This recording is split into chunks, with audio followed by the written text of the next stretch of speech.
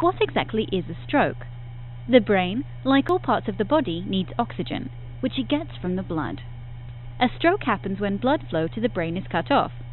When brain cells are starved of oxygen, they become damaged, and the symptoms that follow are called a stroke.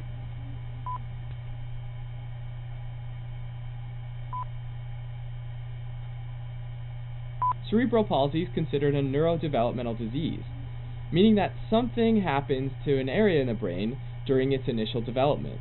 If that area doesn't develop right, then it can't carry out whatever function it's supposed to control.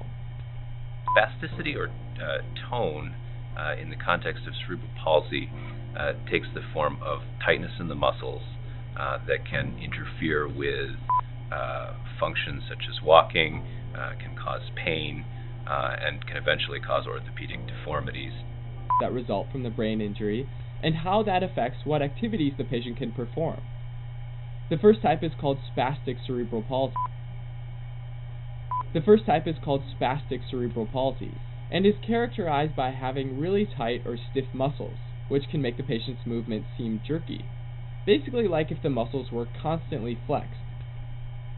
Since cerebral palsy involves a permanent abnormality to the brain structure, it's not curable.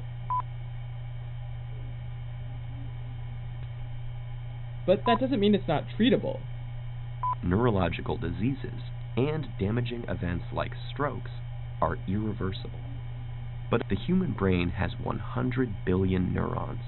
Imagine the brain could reboot, updating its withered and damaged cells with new, improved units that can divide, differentiate, and successfully give rise to new neurons in a damaged brain. Neural stem cells, which manufacture new neurons or replace the old ones.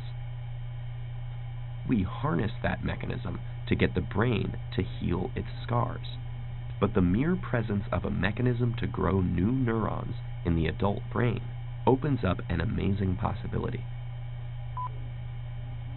So the question is, does it work? Get Jared! Get it, Jared! Go! Go, Jared! Go! Go, Jared! Go, Jared! Get it, Jared!